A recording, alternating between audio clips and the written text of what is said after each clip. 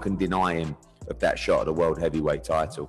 I had a nice debate with Andre Ward online yesterday, who said, come on, why does he need to fight Dillian Whyte? You know, I said, well, who else is he going to fight?